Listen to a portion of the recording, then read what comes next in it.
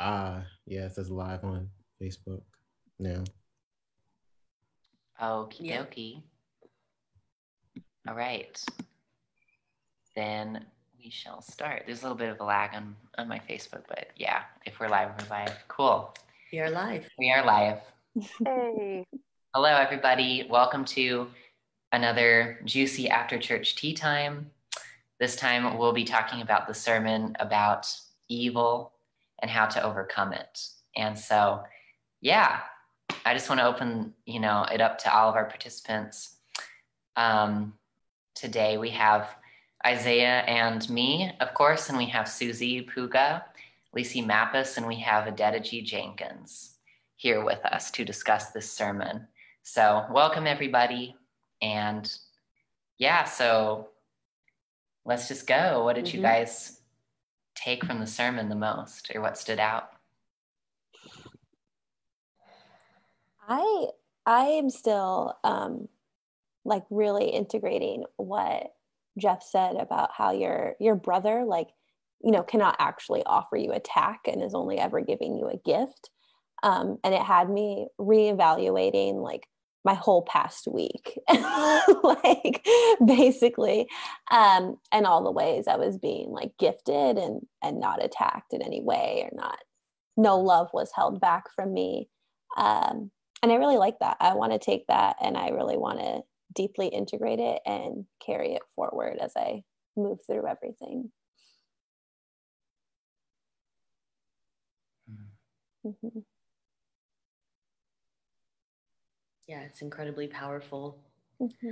I just love how passionate Jeff and Shlia and everyone, Adam and Brienne, you saw, are so passionate about this, because it is, it's how we end, and as well as compassion, right? It's how we end the suffering within ourselves and in our brother. Mm-hmm. And it's so powerful, and it really shows how powerful we are as children of God, just to that's how powerful your attention is. Take it away from ego or from anything that isn't God, and it just dissolves, it disappears. Mm-hmm. And it just shows how powerful your attention is. And when you focus on God and the truth and on love, that's what expands then, that's what prevails. Yeah. Mm-hmm. I liked when Jeff and Shlia said that evil was present in the smallest of things. Mm. And, it tries to coerce you into drama or violence or feeling bad. And it's wow, anytime I feel bad, there's evil present there, right? And we know it's an illusion, but I'm choosing evil in some way whenever I allow myself to feel bad for any reason. Mm-hmm. And, it in the smallest of things, just, even technological mishaps, right? They're oh, that's annoying, but being kind of numb to when you feel annoyed, or just accepting being annoyed as normal, that's not okay. Everything can be healed with love. And so I really, really liked that. And I, like you, Susie, I was noticing this week where I was kind of allowing part of me to get drawn into drama. Right. And it's subtle, right? I know I'm not going to go out and gossip and cause a scene and have fist fights or anything. That I'm not going to do that. Yeah. but just any time there's this upset, and I can tell because I'm furrowing my brow, or whatever it is. Mm-hmm. And that's giving attention to the illusion, and then I've been catching it so much more frequently recently, realizing wow, I really can make choices here. I really am a divine being. So. Yeah. I was kind of writing down some thoughts right after the sermon, right? And like what both you and Isaiah were getting at is like, there's like, you can just say no. Like when you experience that, you know, like misery or evil, you can just like, you know, put a boundary there basically and say, this is not me, because it's not, right. There's no evil within you. And so you can just deny that, and love yourself there. And it's just so powerful that it's very simple, very simple to transform your reality. Yeah. Mm-hmm. Yeah. I'm also like really curious about, you know, saying no to the illusion versus, you know, Jeff and Shalia were saying that you don't ignore it. You don't pretend that it's not there. Like we can't pretend that what's going on in our world and like current events isn't happening.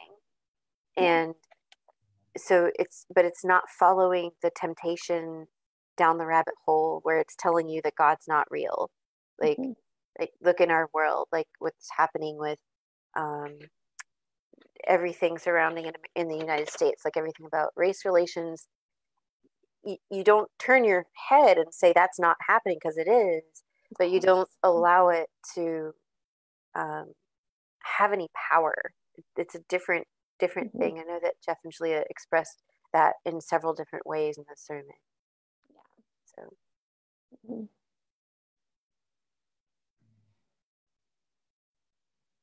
I'm going to jump in on that since you just brought it up. There was something that Jeff said where he said, evil wants you to see it as evil and be upset about it, and that evil separates you from God and you can pretty much never be harmed. This was a block that I recently worked through. Lisa, it's cool to talk about it? Yeah, oh, absolutely. Yeah. Okay. Yeah. So there was a recent block that I was working through in regards to racism. And it was pretty much my own separation consciousness. A little bit of a backstory. When I first joined TFU, when I was led to join TFU, there was a thought in, you know, the back of my mind when I first saw the website. It said, and I said to myself, how come there aren't any Black couples in Harmony Senior here? And I gave it attention, but I didn't really think too much on it because that's not where my mind is, and that's not who I am. So I just said, okay, just go through with it. Like, yeah, I saw it, but like, okay, it's not that big of a deal. It's not, yeah. So went through with it. And then there were,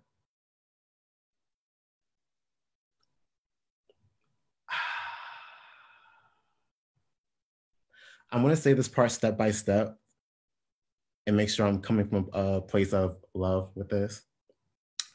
There were some things that I saw in the forum that really didn't rub me the right way, but I think it was because of what I was brought up with and what I was programmed with. I saw in the forum, this was in the beginning, and this was why okay, say this part first. In the beginning in the forum, there were some things that I saw that didn't rub me the right way. And what I mean by that is a lot of people in the forum had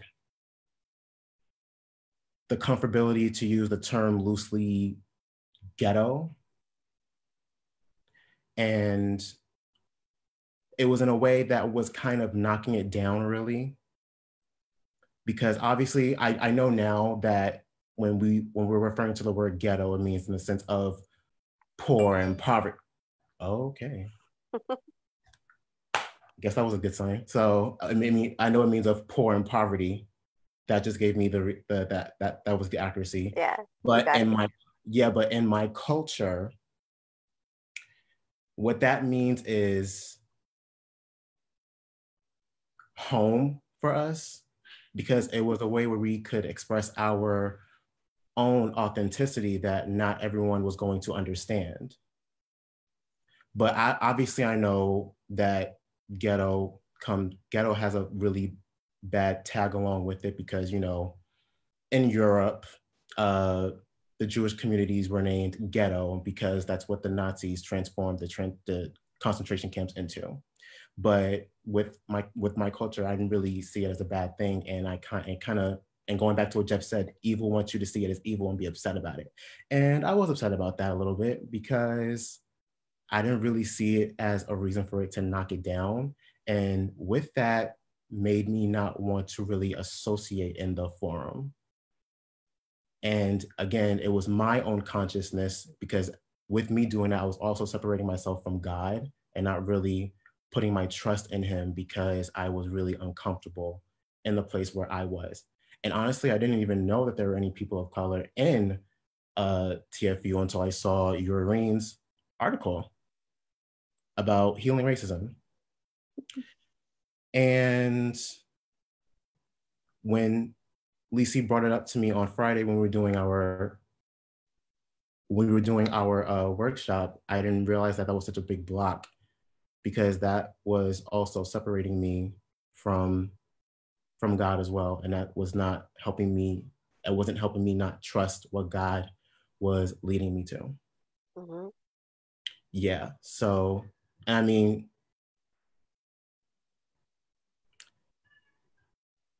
yeah, again, I ignored it, but I didn't give it that much power. But in the back of my mind, I was giving it power because it was giving me the consciousness of separation.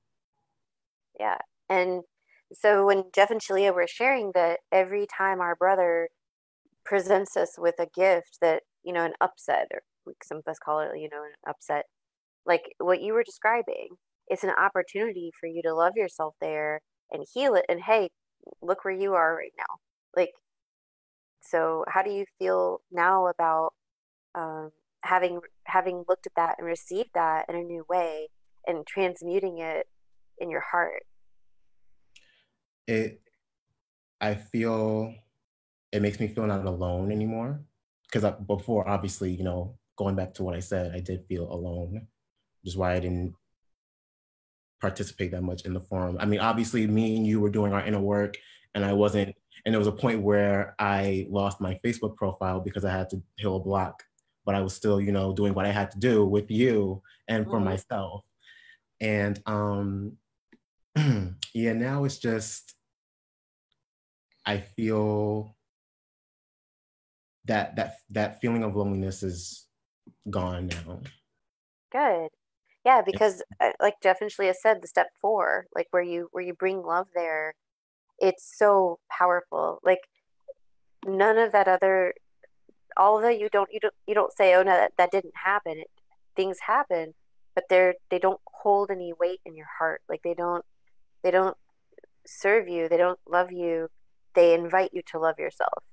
And that's awesome. I'm so glad you're here, and I'm glad that you brought that up. And I mean, that's just one of the many gifts that God is giving you and giving us in our community, to really go deeper there.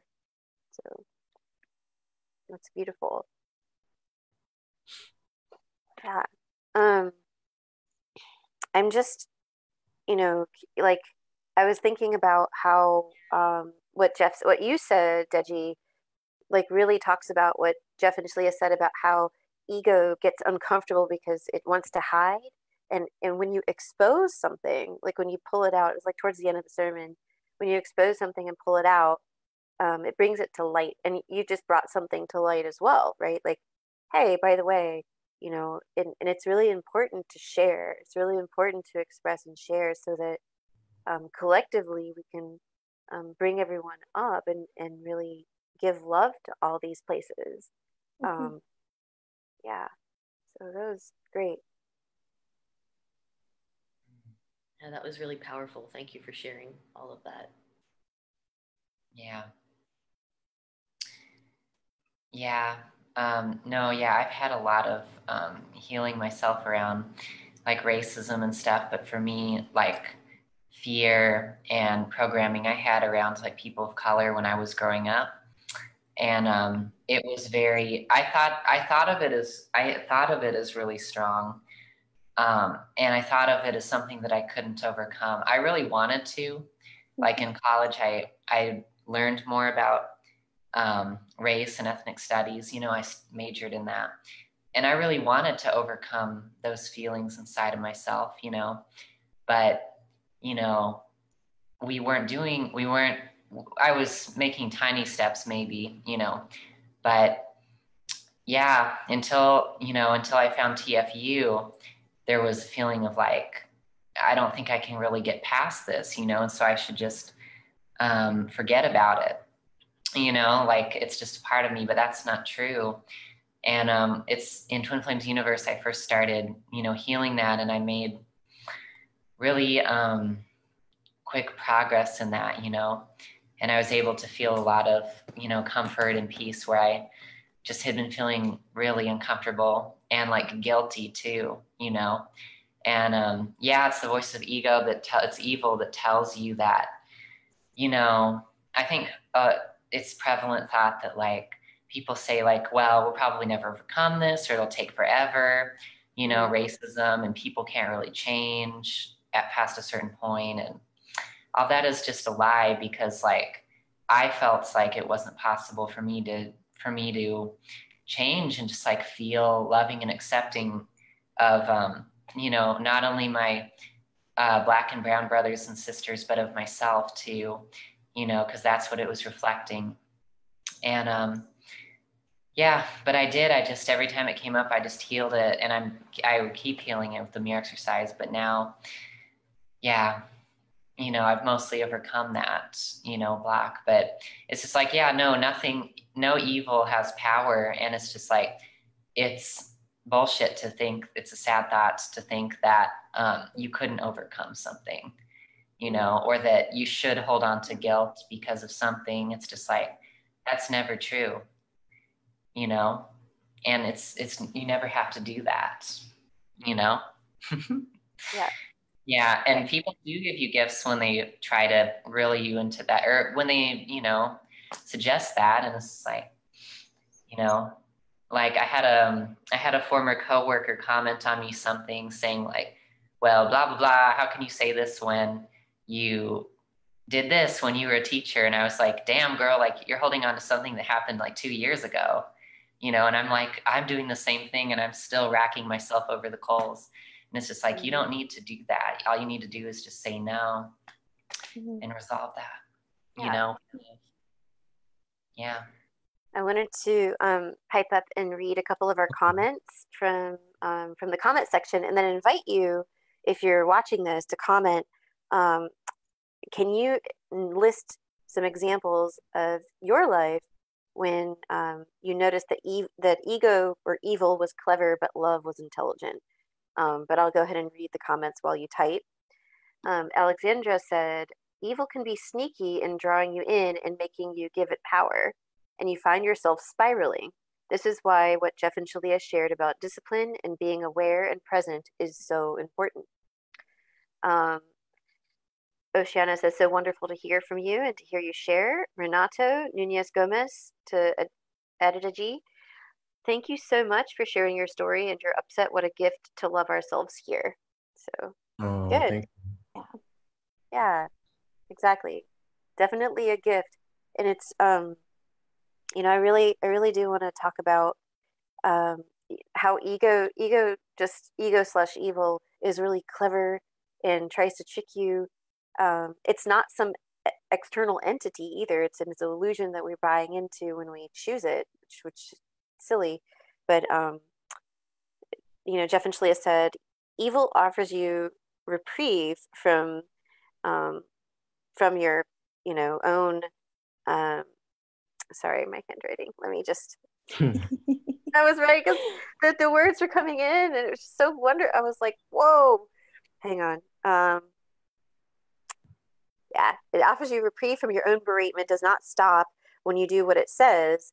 You're its slave. You focus on it and you give it your attention. So you become a slave to ego. You do what ego evil says, and then you just have to kind of you're like trapped in this loop. But you can easily get out of the loop with the mirror exercise. You can easily just say, no, I'm not going to let you, you know, let the illusion take away my power, because it has no power on God. It has no power on your divinity, just like they said. And then they also said that you can only participate in evil if you and your, I'm paraphrasing here, but you and your brother accept it. So like, let's imagine that in this group, I started saying some flim flam about whatever, and all of you were like, you know, if I'm like flim flamming away here, talking illusion this, illusion that, separation this, separation that, if you don't participate with that with me, you can actually shut it down. Like, you can actually, you know, stand behind your truth, stand with your truth in God, and kind of shut down the flim flam. But it has nowhere to go. Like, it wants to infect everything. It doesn't have anywhere to go. But I might choose not to. Yeah, like I might choose not to listen and keep talking separation nonsense. But you can stand strong in your truth, because it feels good, and you know you're safe to share your truth. And it you know, it's like ego needs other people to buy in to survive, but it doesn't exist. There's it's true. It's like ego. It's interesting. I feel like ego needs like an attachment in order to like, you know, be real or like seem real. And so that's why, you know, like two people have to agree that, oh, we're going to participate in evil right now. But you know, it's such a lie. And I feel like another thing I wrote down is it seems like a synonym for evil is just lie. Like, it's a lie of helplessness, that you can't transform what is before you, or you can't be who you know yourself to be deep down at your core, right? Which is love. Yeah. Amen. Yeah, I've experienced a lot of that. It's funny because it's like the lie that you can't be who you are. Yeah, I think all of us have experienced that. It's, you know, no person is separate and no community is separate. So we're all going through the same thing. But yeah, I've experienced that a lot. But yeah, nothing, you know, not even like, nothing like not your body, not your past or anything can keep me from being, you know, who I am, both, you know, as a woman and as like a divine being. You know, nothing can stop it. And yeah, you know, it's that feeling that you're going after, you know, I mean, it's just the desire to like feel good, you know, and yeah, that's what you get when you say no to evil, you know. Yeah. And also eventually you'll manifest that. Exactly. Yeah, I want to share a story about when evil was being clever in my consciousness, and then how I realized like it wasn't intelligent. It's I remember like right before Josh and I attained harmonious union, Josh told me like, no, I don't want to go to Toronto. And I was like, oh, okay, well, that feels bad, but I guess I have to respect that, you know. And it just felt bad. Like, I was like, oh, shucks. Like, well, I feel like I don't have any power. I guess I don't have any power. And an ego, its cleverness was trying to make me buy into that. Like, you know, if I chose to believe that lie, that I had no power, and that I didn't get what I wanted, you know, I didn't get what I desired, that God didn't really want me to be with my twin flame, or, you know, oh, I need to wait.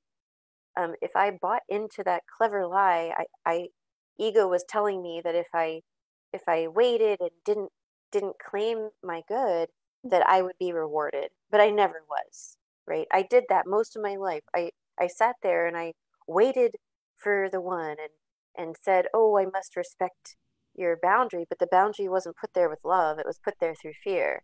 Like, it wasn't a loving boundary. It wasn't there to bring me deeper into a relationship. It was there to cause separation. So I chose to instead see that love was more intelligent. I felt into my heart. It was like, hey, no, I want to go to Toronto, and I trust Jeff and Shalia, and I trust what they say about Twin Flames, and I make the choice to go to Toronto together. I Josh, I bought you a ticket. I was okay. Like I would be okay if he completely, threw up his hands and said no. But in my heart, I was like, that's not gonna happen because he's me. Because I know he's my twin flame, and I trust God and I trust Jeff and Shalia. So all the other stuff doesn't feel good. That's ego, you know. And so we drove to Toronto together. We had a whole bunch of opportunities where I received the temptation of evil. Like Josh's boss called, hey, you didn't tell us that you were cutting out of work. And I was like mirroring, making my choices and really, really choosing the truth that there's nothing that's going to stop us from going. Healed through that block, got to the border. He doesn't have his passport. And I was like, okay, all right, woof, this is a big one. should have something like we had talked about it beforehand, just forgotten, right? We were 17 hours away in the car, and we had just forgotten the passport. Or it was his birth certificate to cross the border, right? And I was mirroring. I heard the knock of ego, like, well, you'll just have to get a hotel in Buffalo, or whatever it was, or Niagara, and like zoom in, yeah, like so. I heard that, but I was like, no, and I mirrored, and I said, like, okay, God would never switch. Jeff and Shalia say a lot, like God would never lead you to water without a pitcher. Like, whatever happened in this situation, yes, we should have brought I'm not going to not wear my seatbelt and just expect to mirror away accidents, right? But in this moment, it gave me an opportunity to really choose God and to really surrender and to really say, like, I trust you, God. I trust that you're going to carry me through. And so the customs officers brought us inside. We sat down and met with them. I showed them our invitations to the workshop. We had our driver's licenses. I had my passport. I was the driver, and they let us through. Like we had to answer a couple questions, and they let us through. And that was, I'm just getting a little emotional. That was just choosing love and choosing like to honor God, and I'm not saying that that it was right that we had forgotten the birth certificate, but what I'm saying is I chose the most loving thing in my heart rather than evil, rather than the thing that didn't feel good or the mediocre. And I'm continuing to do that, right? Like it doesn't feel good to me to see our Black brothers and sisters not joining us here. And I know they will be here because I claim that in my heart, right? Like I know that. I don't choose the evil that's saying, oh, we're going to be separate. That that's not, God isn't a race. God is not, doesn't have a race, right? God's children are God's children. So I know that we don't have to listen to that. But I'm curious about your stories. I know we have quite a bit of time left. Like what are some times when you heard evil trying to be clever, and like when did you choose love and how did you do that?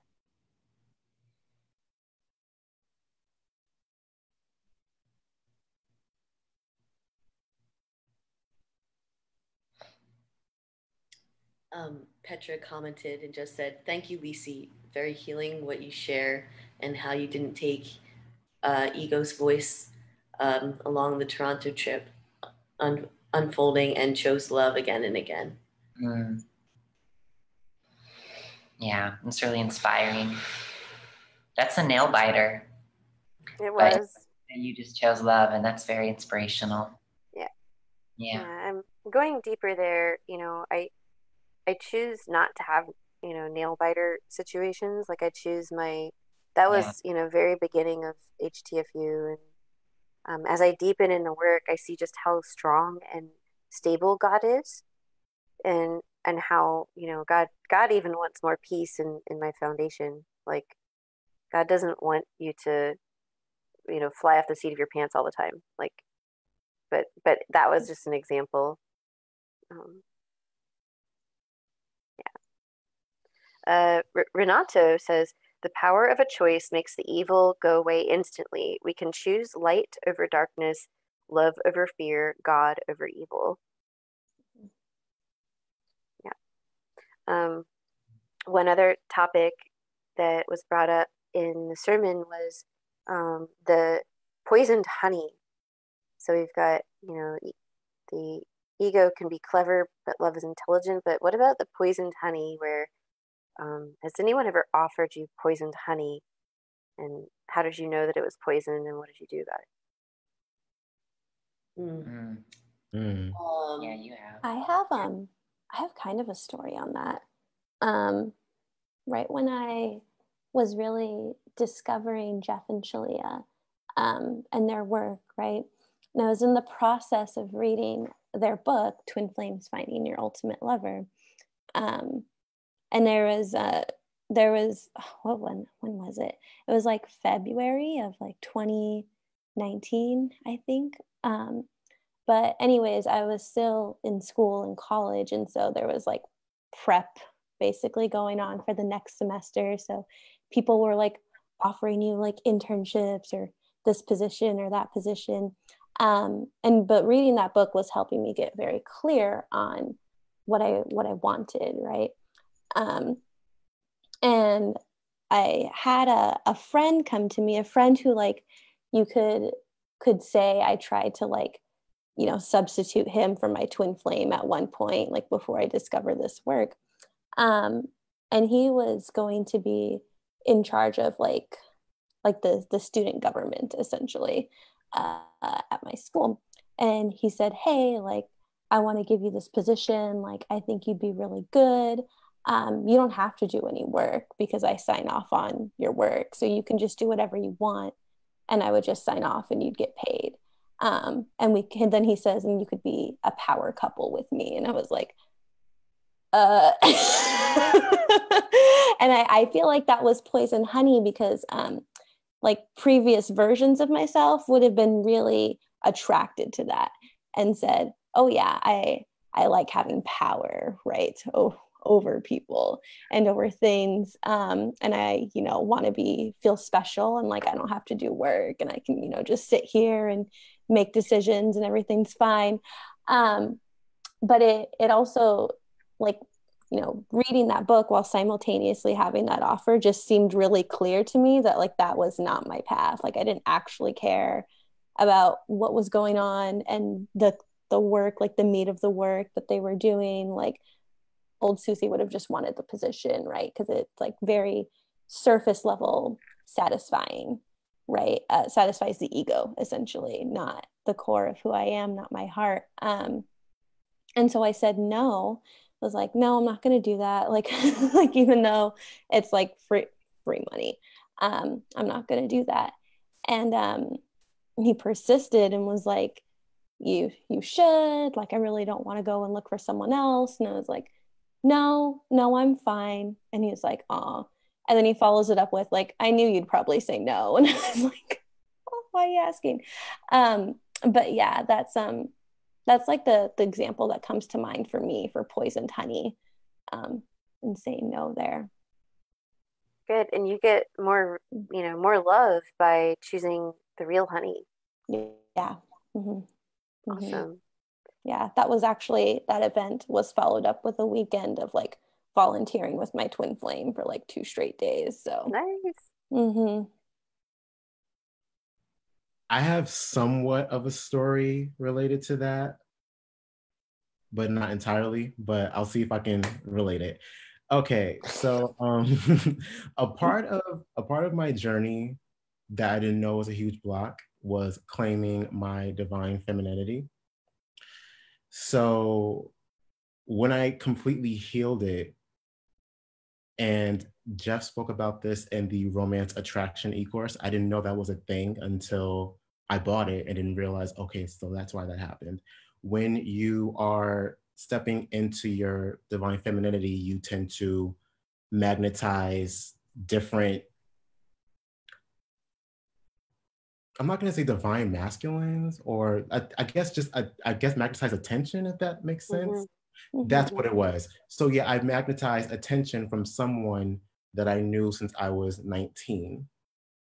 And I thought for a second that maybe that this was my true twin flame, but it turns out it was just a soulmate situation. And I immediately jumped into it because, you know, I hadn't spoken to the person who is my true twin flame. I hadn't spoken to them in a very, very, very long time. And, you know, I mean, shit, that male attention feels good. So I was getting it, and yeah, I jumped into it, but turns out it wasn't he wasn't my true twin flame. And there was a voice in my head like, no, stay with it. Like, no, stay in this. He's not going to come back to you, this and that, this and that. And so I said, and so I didn't, and plus also was taking me away from my inner work. It was stopping me from doing my inner work as well. So there was a time where me and this soulmate didn't speak for a few days. And then they came back saying, how can I fix this? How can I fix this? And I was like, I could have said, well, you could do this, or I could just say like, end it and just continue doing my inner work. So that poison honey was that voice saying, no, keep it going, keep it going. You're gonna be happy, but I'm not gonna be happy. Mm-hmm. So yeah, obviously I had to end that to continue doing my inner work. So yeah, that I could have taken it and kept it going, but no, I wanted. So how do you feel now that you made that choice? Feels good. Because I would have been very miserable if I would have kept that going. Yeah, it's like empty. Yeah, and I actually tried to introduce them to TFU, but they said they would get into it, but I think they weren't really serious. They were just talking shit. So yeah, he wasn't serious about it, so I completely let that go. That's a really good example. That's something that a lot of us face, or a lot of people before they come to Twin Flames Universe face, right? That's a perfect example. The other one Adam shared was about, you know, substances, drugs, escaping. Like, I think you hit the nail on the head, Deji, where you said, you know, it was taking you away from your inner work, which is really taking you away from God, because the inner work brings you into communion with God. So, yeah, thank you. I wanted to share, Chrissy K wrote, my favorite part of the service was Jeff speaking to the desire to always choose God. Until you wake up and choose to practice placing your attention on the divine, you will be miserable. You must wake up every part of your being to this by focusing only on the divine. And being so stubborn, so stuck in the mud of the divine. Amen. How are you choosing that now? Are you focusing on the divine or your upsets? Beautiful. Thank you, Chrissy. That's beautiful. That's what Chrissy has been like working on me with, really disciplining me due to MAP. And Isaiah's been helping me too, you know, to not focus on the upsets and give all the focus and attention to the divine. Because to heal people, you have to, you know, be healed, right? And have like a clean consciousness, you know? Like, you have to be somebody who says, you know, I'm not going to give any power to fear. And then you invite another person into that, you know? Mm-hmm. And that feels really good. So yeah, you know, you have to make sure you have to be that and embody that. And that heals people. Absolutely. Basically, when you invite people in. And yeah, and Isaiah, he knows this, but I must know this too, because I was twin flame, because you were a practitioner already. Yeah. So, but our whole consciousness is moving more deeply into that. Yeah. I guess. But yes, I know this too. Only standing in love. Yeah. Yes. Yeah. Anyway, it also makes me really just so grateful for Jeff and Shlia too, because like along the journey, like I needed someone who was rooted in love and just stuck in the mud in love, and that's them, you know, and they're just always someone that you can look to for that example, and for people who are always standing in love, standing with the truth. And God, it's so relieving. It's so relieving when you feel like uncertain, or it's so relieving when, you know, maybe you don't feel really certain in like standing up for yourself or standing with love. But then you can just like watch a class, or like bring them into your consciousness and like, no, like this is right. And I choose love and I choose to stand with love. Yes, I'm just very grateful for that example. And that example allows us to grow into that and all of us to do that for ourselves and extend that to everyone else. Yeah.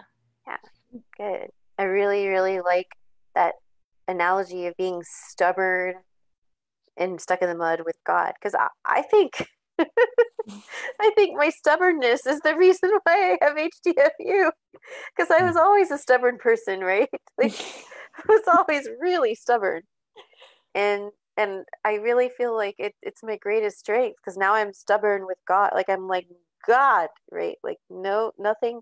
And I might be stubborn and stuck on an ego pattern, but that's why I'm grateful to you, to Jeff and Shalia, and to the community for saying, hey, like that stubbornness, point it over there. That's ego over there. You're sticking on that. Like be stuck in the mud with God. And when someone shows you that you're stuck on not God, it's okay to receive and surrender and choose God. And I really, really like that. It really spoke to me too. Thank you, Chrissy, for sharing, and thank you, Isaiah and Sage too. We have another comment. It's a great one, from Oceana.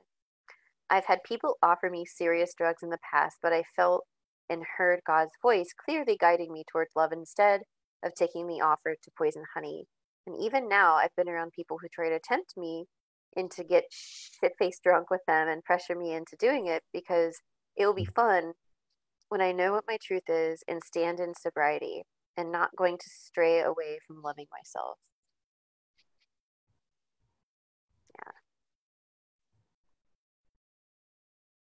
Yeah, it really says a lot about a relationship when you feel like people feel like the relationship disappears when like you won't like get super drunk with them. Totally. I used to have those relationships and I said no. And to that, because I was like, no, I have to wake up the next day and do things that I love and I don't want to be shit-faced drunk. And they're like, oh, come on, where's the old Sage? Where's the old Sage? That ego. Ooh. And I was like, that was a lie, you know? She's gone. I have like a kind of a fun follow-up to that. So the other night I was at a very small, intimate wedding reception. And, you know, of course, you know, people are having their drinks and stuff. And I'm just talking to them. And one of my friends, acquaintances, looks over to me and is like, Susie, I still think of this one time where you just left the bar and you just told us, I'm leaving, I'm tired, I want to wake up early, and you just left and you went home. And I really respect that because you had a boundary. and I was shocked. I didn't expect it, just came out of the blue. This person turns to me and says that. But it was nice because at the time I had left because I wanted to, like, I just didn't feel guided to be out there anymore. I wasn't feeling any value. And so I left and I went home and I went to sleep. But I did have like an upset where I was like, oh, my friend's going to think I'm a jerk. And then I was like, no, you know, I got to be nice to myself first. And if someone thinks being kind to myself and, you know, respecting myself is being a jerk, well then, you know, see them on their way out. But it was nice to like see that someone else saw my action, you know, my light, like choosing love, and they internalize that for themselves too and realize, you know, hey, like that's really cool, I can do that too. And so that was a fun little thing. Yeah. I see a comment from Renato. During 1 year after the separation from my twin flame, my poison honey was meeting other people as a way to numb my feelings out as a distraction. And of course, my divine masculine reflected it back to me. And this poison honey does not taste good. It was bringing me emptiness and guilt, but a choice is powerful to change our reality. I can relate. Yeah. Yep. It feels so much better to like come, you know, off the hamster wheel of delusion and into truth with God. And, you know, I remember Shalia saying many times, like, I have a God, you know, like I have God, and I have it all. I don't need anything, nor can anything possibly come from the outside to make me feel good. It's a complete illusion. You don't have to compete with illusion as well. Like illusion doesn't, there's no competition there. Like it's not, I think Jeff and Shalia said it, whether it's not good and evil, there's only the divine. So yeah.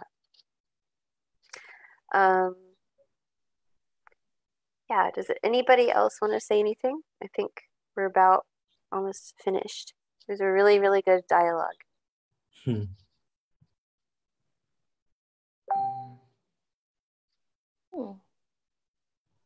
Oh, that wasn't me. No.